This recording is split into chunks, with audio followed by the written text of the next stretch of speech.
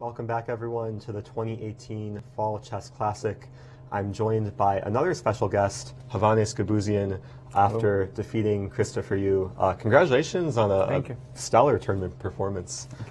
So I want to ask about this game because you were in a situation you already clinched the first place prize, but your opponent was playing for his final international master norm. And he was in a must-win situation for the black pieces. Have you been in the situation before where your opponent is playing for a norm in the last round and you have to kind of be the one who takes them down? Well, I remember it happened a couple of times, but usually you need just try to play your chess. But my opponent need a draw or a win to get norm. I didn't even know about it. He would have needed to win this game. Then you just need to play, and I was like already done with the tournament. I mean, I fixed the first place. I decided just to play a good game. I didn't know that my opponent is playing for a norm, but he played very well. He was about to succeed, especially after opening.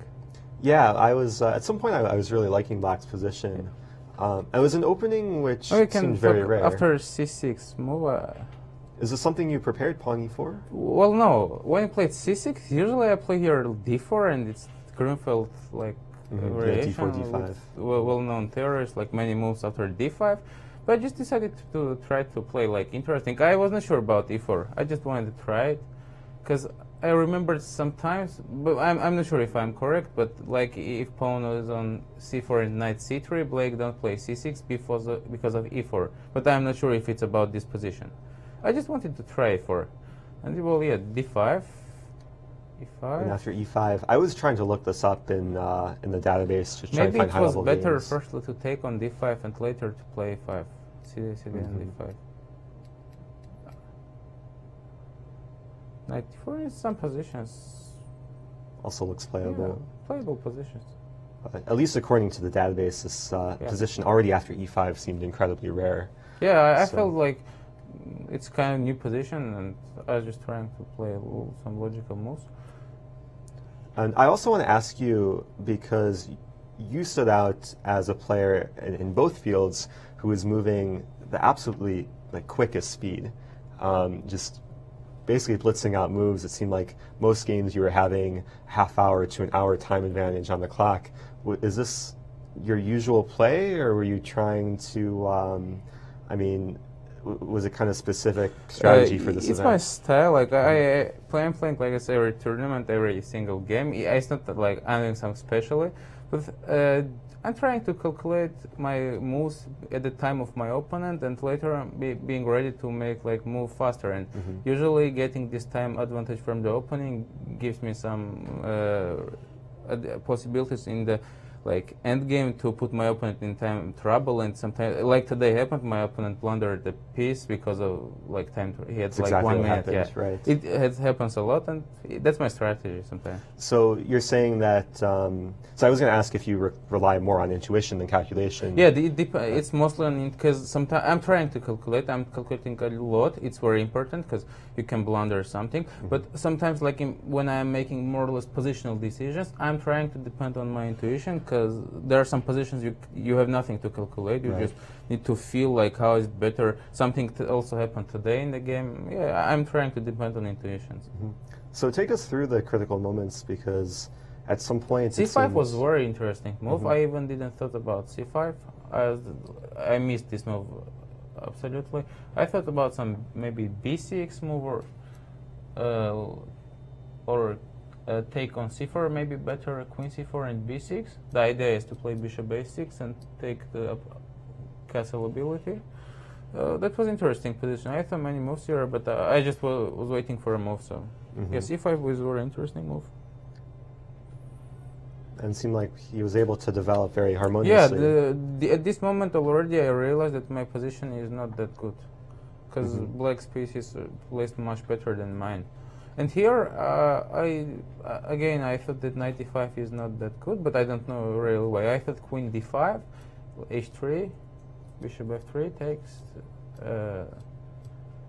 Queen f3 takes. I'm sorry, bishop f3, not queen f3. Yeah, queen e5, take on c6, e2, rook e2, bc, rook e7. I wanted to play this endgame. I think it's a little better for white because c pawns are like, okay, rook e8 takes, and king f1. And now I'm threatening both like bishop a3 and rook b1. Maybe it's equal, but I just wanted to play this position. Yeah, seems. Maybe I can make a little. Sometimes I thought about a4, a5, rook a4. So maybe it's equal or even a little better for me. But after 95, I was in trouble because my pawn structure is very bad now. I have double the pawn and I will have weaknesses soon. Yeah, it seemed ugly, especially after a bit later when he played this move c4. It seemed like your bishop was just a bit stuck. I'm not sure about c4. I don't like c4 actually because like after rook b3 how I played, I was thinking about rook 8 d8. Okay, c4 and d6. Like, just if take a look on the queenside pawns of white, it's terrible. Like everything is hanging. Like has d4 square. I'm not sure if I can. Okay, I can try to use white squares, like take on e6, play queen e4. But I don't like this position. After a queen exchange, it will be not so easy for white to play. And also, if e6, he can prepare firstly e6, maybe with rook e8, e6. I mean, generally, the pawn structure on queen side is terrible. So after c4, I got some abilities to. Yeah, so maybe c4 activate not the most accurate especially move. my bishop on c1.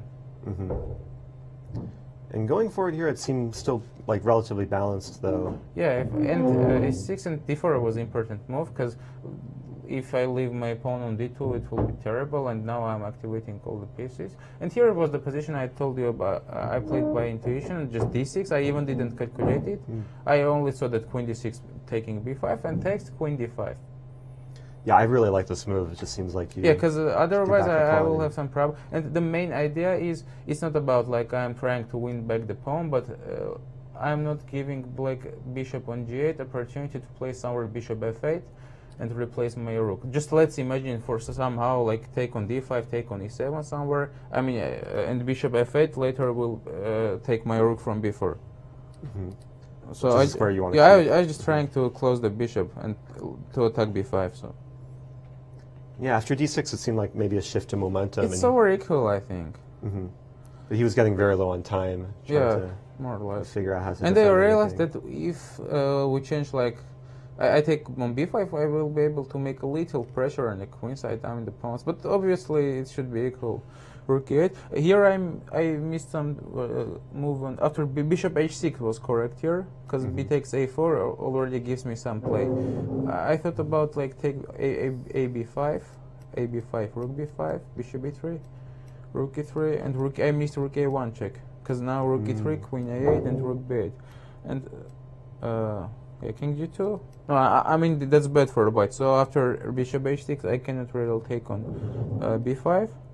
Maybe I need to play here rook b, play rook b1, a takes b5, a b5, rook db1, bb1. I'm sorry. Now bishop e3, rook e3, rook e3 maybe, queen a8. No, I mean queen a8 check. Oh, queen a8. Yeah, it's hanging. Yeah. It looks like bad for white. I don't know what should I play after bishop h6. Maybe I missed some opportunity, but that was a good move. After b takes a4, I already have a little advantage. Yeah, it already seemed pleasant, like all of these pawns for black. Rook I took my rook from the spin. Of course, it also should be drawing. Rook b5 here was maybe interesting move. Yeah, idea is to play somewhere rook h5. For example, for some mating attack. Yeah, but here rook h5 is not that good because I can play queen f1 and a6 is hanging. And now the problem is if like he take pawn on c3, I will be able somewhere to play rook a8 because rook on h5 is out of the game now, and I can make pressure on with the 8th rank using it. So we saw the position around here, but didn't really see where he fell apart. Well, he was playing correct till the very end. He just blundered his piece. I mean, it's like slightly better for white because I have a little more active pieces and my king is safe. The main problem for black is this. For example, let's imagine if pawn was on h5, that was absolutely equal. Pawn h5 here. I mean, no, not the move. Let's imagine that pawn is on h5, the same position, so black is fine because he don't have problems with his king. How it happened? Queen and rook c3, yeah, and rook a6. Now black has the problem with the 8 rank and king. So bishop f8. The point is after rook a8 with the ideal some rook a8 and rook next one to a8. Rook b3 is drawing. Other one rook b3 and rook b8. So that's not working. I played bishop f4, but yeah, here that was better move. I think some rook b8 maybe, because the rook endgame with d4 pawn should be equal. I think there is not much, and he can activate his play later rook c2 and the rook b2. So that was rook c4 was a little mistake, very little. Rook a8. King g7, rook e1. I thought that I'm winning after rook e1 because I missed g5, which was I think only move here. Because on any other move, I'm threatening to take rook f8 or play rook a8. g5, bishop d2 maybe, rook c2, bishop e3, and this should be like draw. I mean, like a super small advantage for a white, maybe a little pressure, but of course that's the point that he had here 1 minute and just blundered. Yeah, I mean g5 is the type of move that you would find with a lot of time. g5, there are no other moves. I'm threatening to play rook f8 and rook e1, e8 also. So both are winning. He played here rook b7, trying to defend from rook 8, but rook f8 and. Yeah, rook f8 is a nice simple tactical finish. Yeah, I was looking at this earlier and just assumed that you were winning around this point and also missed g5. So I was sure. I thought, I won because I thought rook c4 is a mistake because rook a8, king g7 is the only move, and rook e1. I thought, I won, and later I see g5. Okay, it's draw, and he blundered. Wow. I got lucky.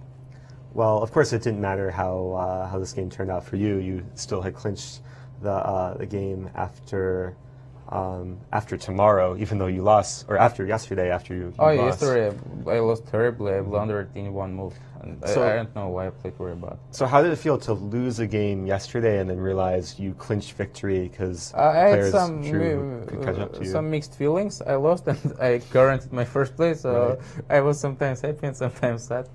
A mixed emotion, that makes sense. But anyway, I was angry because with 6 points I thought that I will be able to fix my first place somehow, and I lost, so I was mostly unhappy. So what's next for you? I know you're a student at Texas. Are you going to focus on school for the next few months, or do you have? Yeah, I missed school like 10 days. I was not really studying because during the tournament it's not that easy. You're preparing, you want to take a rest from brain work to relax. So I'll try to catch up my classes for a couple of weeks, but I will play. I have a tournament. Right now I'm going for a university tournament in Lubbock, Texas Collegiate Superfinals. It starts like on Saturday, and after I will go back. Very nice. I have one last question, not related to this tournament. Asked Alexei Dreyev this too. Next month is a World Championship match between Carlsen and Caruana. Who are you rooting for in that match, and who do you think will ultimately win? Well, to be honest, I'm not supporting any of players like spiritually, but I think it will be a very interesting match because right now Caruana is in perfect shape. He is demonstrating a very strong chess, and Carlsen is always strong, so it will be very interesting. Well, sounds good. Well, I'll let you go and celebrate and maybe rest up, and we'll be back with another quick commercial break. And stay tuned for more action from the 2018 Fall Chess Classic.